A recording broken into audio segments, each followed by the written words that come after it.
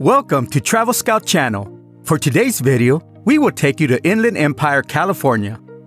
We will be going to explore Inland Empire and discover the best places to visit, things to do, what to eat, and everything that makes your stay here memorable. But before we start, please don't forget to like, share, subscribe, and click the notification bell for more future updates here on the TravelScout channel. Inland Empire, California is home to a large metropolitan area inland and near Los Angeles. The former, the Riverside Enterprise newspaper, now the Press Enterprise, originated the name Inland Empire in April 1914. Local developers may have adapted the term inland, which derives from the region's location around 60 miles between LA and the Pacific Ocean, to promote and highlight the region's distinctive traits. So here are some activities and places to visit in the metropolitan area. March Field Air Base. March Air Reserve Base is a popular landmark for everyone who has ever been through Riverside. Along your way, you'll see a large number of planes gathered around a long surviving hangar with a striped roof. The hangar is home to historical military aircraft and exhibits related to the history of aviation. NHRA Motorsports Museum. If you have a strong desire for speed, visit the Wally Park's NHRA Motorsports Museum. It will satisfy you by featuring everything from a 6,000 horsepower top-fuel dragster to a short wheelbase, wall-seeking funny car. There are tens of thousands of unique sportsman entries. It also features classic drag racers from street rods to funny automobiles and several motorbikes. You may also get memorabilia from over 50-year history of American motorsports history, including images and awards and racing gear such as helmets, shirts, and ties. Living Desert Zoo and Gardens. The 1,200-acre Living Desert Zoo and Gardens is situated near Palm Springs, California, about 15 miles away. This family-friendly place is a spectacular experience and a fantastic weekend vacation. A very important part of the Living Desert's mission is to protect the desert's diverse animal life while educating the public about the need to protect it.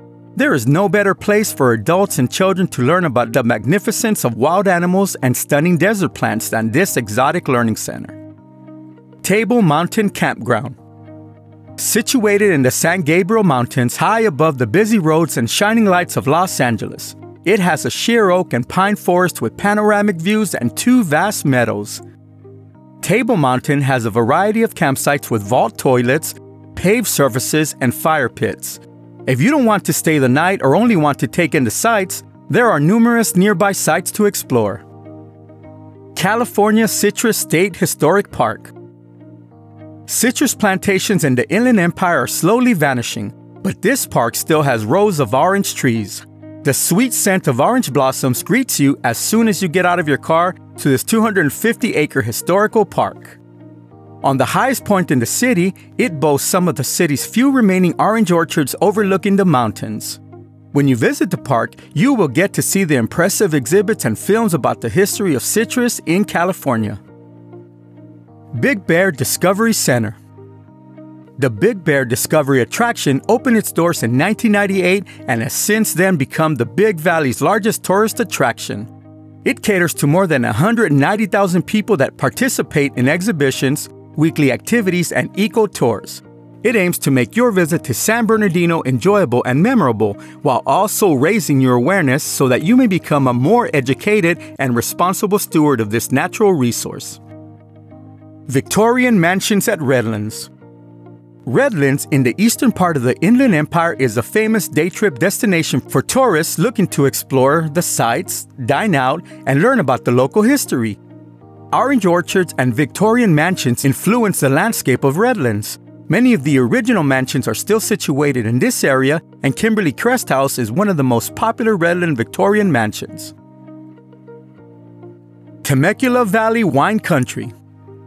Home to more than 30 wineries, making it one of California's leading wine regions and the most popular wine tasting destination. You'll start to ask where the vineyards are while you pass rows of subdivisions. There are too many vineyards to visit in a single day. It may appear like there's a winery around every corner, but choosing which vineyard to see is quite a challenge. Skull Canyon Ziplines. Located along I-15 in sunny Corona, Skull Canyon Zipline has been operating since 2009. All skill levels are welcome, including children. The company has an excellent safety record and provides the required safety equipment. Given Skull Canyon's exceptional reputation, it should come as no surprise that it's a popular filming location for several TV series and commercials. California Museum of Photography. This museum exhibits hundreds of Zeiss Icon and Kodak Brownie cameras that tell the story of photography through the ages.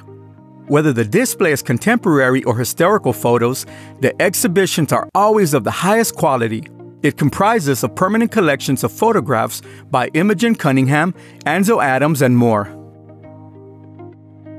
Mott Historical Car Museum. Once a produce market, the barn that houses the museum was built by Leon Mott in 1985 from all restored materials.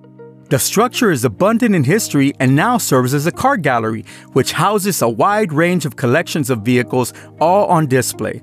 According to the museum, it went about getting it returned to its former glory. Family members or close friends possess many of the vehicles in the Mott Museum. Upon entering the barn, visitors are greeted by decades of history from the Roaring '20s through the 1950s. Deep Creek Hot Springs, Southern California. Deep Creek Hot Springs, situated in the foothills of the San Bernardino Mountains, is perhaps the best natural hot springs in Southern California. Most hikers take the shortest direction to the hot springs and park at Bowen Ranch. From the parking area, hike about 2 miles to reach the hot springs. Just remember the trail downhill and the climb back out are almost all uphill, so bring plenty of water for the hike because you will surely need it. Silverwood Lake. Silverwood Lake State Recreation Area is set high in the heart of San Bernardino National Forest, seizing the imagination with vistas of snow-capped mountain peaks reflected on a grand lake that the 249-foot Cedar Springs Dam formed. Silverwood Lake consists of 2 swimming beaches plus 13 miles of paved hiking and bicycling trails that include a point of entry to the crown jewel of America's scenic trails, the 2,650-mile Pacific Crest Trail. Western Science Center, Helmet, California. Western Science Center in Helmet, California is not totally the natural history museum, but it's definitely worth visiting. Many of the artifacts on display were discovered when nearby Diamond Valley Lake, the largest artificial reservoir in Southern California, was under construction.